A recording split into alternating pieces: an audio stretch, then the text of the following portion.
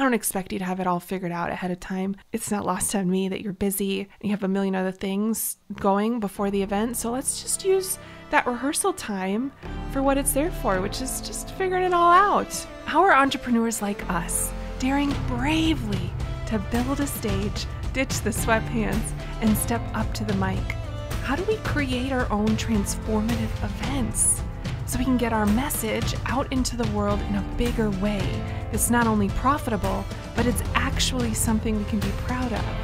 That's the question. And the answers are inside this podcast. My name is Sarah Pfeiffer. Welcome to Green Room Central. Have you ever thought rehearsals are expensive, so we're not doing them? Well, then this is for you, because rehearsals, they reduce stress. They are a massive sign of respect to your team and to your presenters, and they allow you to focus on what matters in the moment, which is showing up and serving your guests. So I'm going to give you 3 reasons why you need to start considering investing in rehearsals. So let's get into it. First, why are they even so expensive?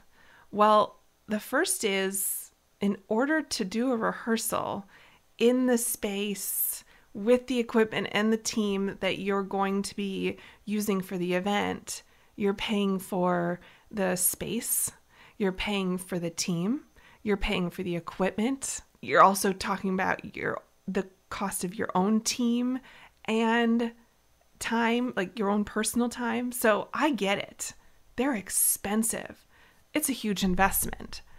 And I think you should still do them. It's a sign of respect. And I say that because when your presenters, your guests, your team, your vendors are all doing it on the fly for the first time in the pressure cooker that is an event naturally creates this environment where it is a little bit stressful because there's time pressure. Well, it's a sign of respect to your presenters to give them the how-to, to give them the 411 of how things are going to roll, to allow them to practice what it's going to be like to walk on the stage, to get their mic adjusted and check the levels, to learn where should I walk out and where should I walk backstage after I'm done, and who's handing the mic to me, and who's like proverbially who am I handing the mic back to? Like, am I gonna stay on stage and wait for a fist bump and a hug and some banter, or should I just be walking off? If it's virtual, should I be giving my presentation and then hitting the road, or are we going to stay for a banter session? There's so many what ifs. And yes, I know you're good. I know you're real good.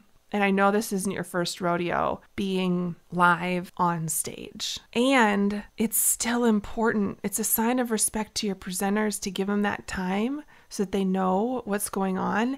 And it's a sign of respect to your guests, because when you do rehearsals in advance, everything's a little bit tighter. And so we're not wasting their time. I love that. And then also, it's a sign of respect to your team and your vendors. Here's why.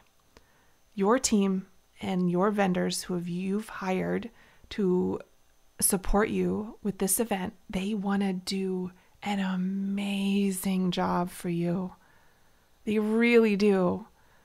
They are as heart-centered and service-oriented as you are. You would like attracts like. And they want to do a phenomenal job. And they need more information from you in order to do that phenomenal job for you. Yes, they can make magic happen and jump through hoops in the moment, but it's super stressful. And why don't we save that adrenaline rush and use of cortisol for when it's absolutely needed? Gosh, I had an event once where the power went out. When we do all the rehearsals, obviously the power's not going out at that moment, but we're able to iron out all of the other things so that we're in a state of calm and peace and grace under pressure when the real situations that require us to level up and be crystal clear and grace under pressure arise, like power going out. So let's not use up unnecessary stress energy on stuff that could have been ironed out in rehearsal. So that's respect, number one. Number two, and I think you've gathered this already. You're a smart cookie just like I am. It's less stressful. When we use the time during rehearsals to iron it out, to talk through how that's going to go, it's less stressful during the event. It just keeps things like cool as a cucumber, calm. I would rather us, you've heard me say this before, feel this sense of like spaciousness and abundance with the amount of time that we have during an event and not feel rushed and stressed and under the gun. It's not a place that anybody wants to work from. And I'm not sure when it ever became okay and cool to be that way during events, but it doesn't have to be that way. I'm just here to say that I've seen a lot of different event leaders produce events, and I've seen it from behind the stage and on the headset, and I know that there's a difference. I know that there are some CEOs who are just they've gotten better at being leaders. And so they know what level of coaching and instruction is necessary ahead of time. And that for an event, it happens during the rehearsal. Okay. I don't expect you to have it all figured out ahead of time. It's not lost on me that you're busy and you have a million other things going before the event. So let's just use that rehearsal time for what it's there for, which is just figuring it all out. Yeah. Figuring it all out. So 3, when you allow rehearsals to happen, it frees you up to focus on what matters, which is delivering content, which is staying in service, which is staying present to the needs of your guests and how the room feels. I wonder, can we be as intuitive to feel the energy of the room and where we need to take our messaging and the content if we're in a high stress state? I think the answer is no.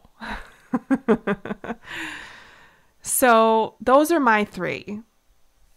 It's a sign of respect. It is less stressful.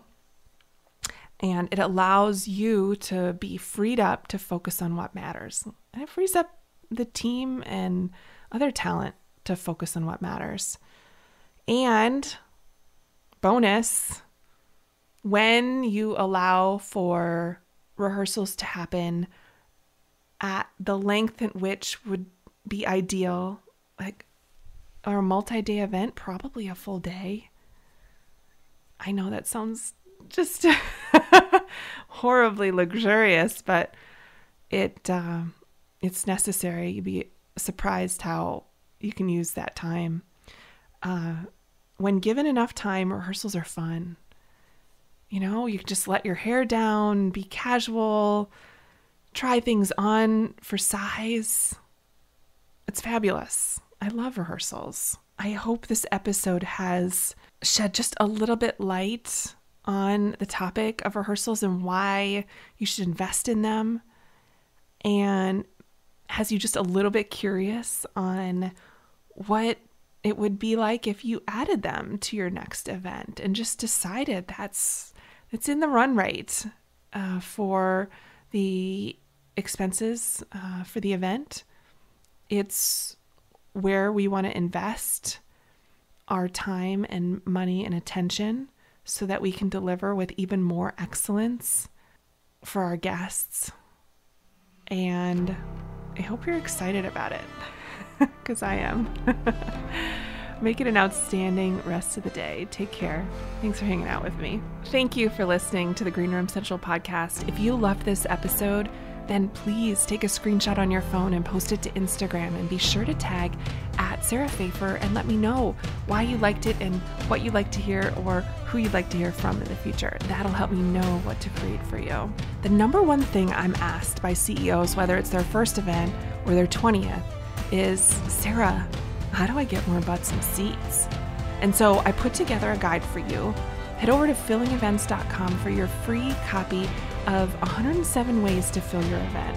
I want to help you quickly master event marketing and fill your events, even if you've never done it before. I've scoured the online business world and found 107 of my favorite strategies working right now to fill your next in-person or virtual event. I want you to create the event promotion plan you need from these easy to implement, customizable strategies for free over at fillingevents.com. I appreciate your commitment to leveling up and learning the mindset and strategy of live events.